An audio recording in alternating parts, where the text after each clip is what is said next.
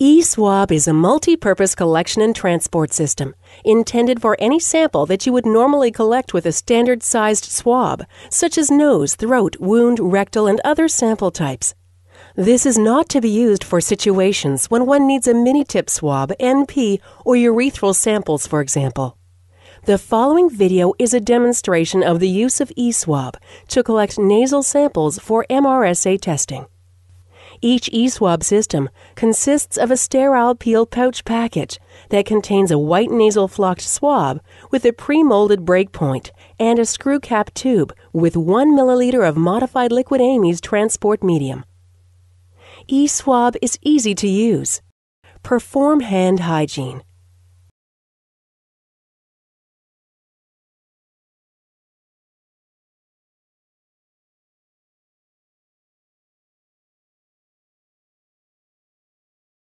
Put on gloves. Open the peel pouch. Remove the ESwab tube from the pouch. Remove the white swab from the pouch. Place the white swab into one of the patient's nostrils. Rotate 5 times, pressing lightly against the inside of the nose to collect the nasal sample. Repeat the process in the second nostril with the same white swab.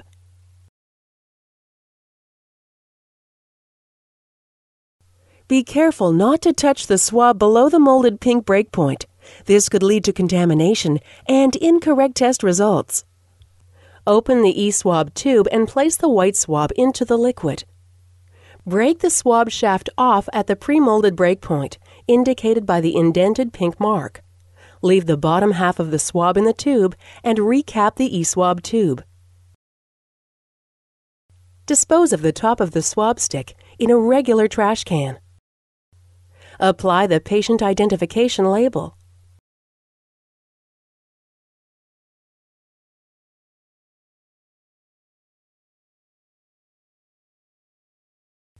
Remove gloves and perform hand hygiene.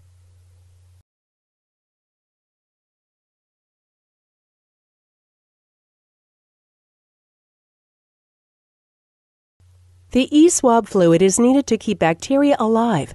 Do not send a dry ESwab, as this will lead to unsatisfactory results. If the tube spills its contents prior to inserting the swab, the liquid is completely non-toxic. Simply wipe up the spill, discard the spilled tube, and use the tube from another swab kit. Note that because the bacteria are released into the liquid, if the liquid spills after you have put the swab in it, you must obtain a new swab.